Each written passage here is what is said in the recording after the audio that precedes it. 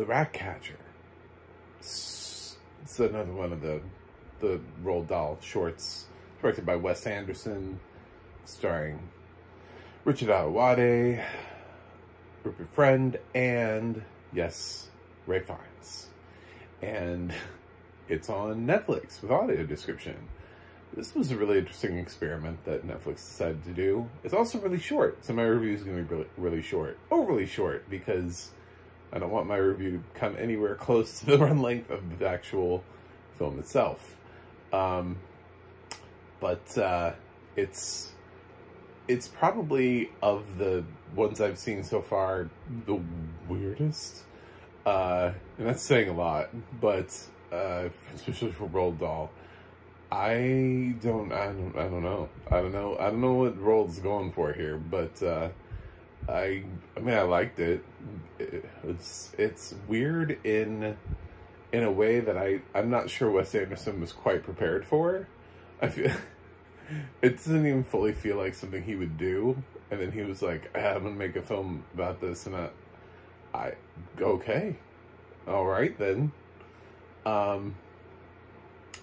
It feels almost like he could have gone darker and made it more interesting by going darker, because this is probably the darkest of the ones that I've got one more to see, so I'm trying not to say of all of them, but of the ones I've seen.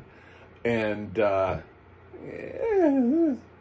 it's presented in the same way as the others. So, especially with the audio description at the top, it kind of just tells you how they're doing it and how they're staging it, and that people come in and out and hand them props. And I think that's really interesting, because basically it's non-stop dialogue.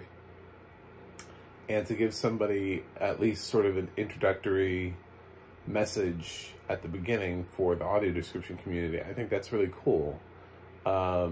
I haven't really ever seen that done in any other fashion, where somebody's like, listen, this piece is not easy to audio describe. Can we put something at the... Sure.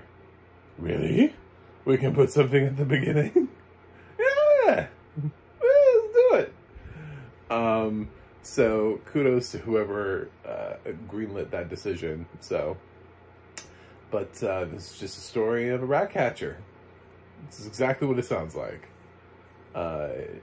You may find it funny, you may find it disturbing, you may find it queasoning, you may find it whatever, but it's a story of a rat catcher, and it's got the same amount of talking as all the other films do. So I thought I liked it a little bit better than Poison. It's about on the level of A Wonderful World of Henry Sugar for me. I think Wes Anderson's doing a good job with these. I think it's interesting that I only had heard about One Wonderful Story of Henry Sugar, and suddenly there's all these other ones, and I'm like, oh my god, why was Henry Sugar the only one that everybody was talking about pre them actually dropping on Netflix? But Ratcatcher is its own thing. I don't know how people are going to like it. That's a 6.6 on IMDb. I don't think people really like it. I think I like it more than other people, but I'm going to give The Ratcatcher a B.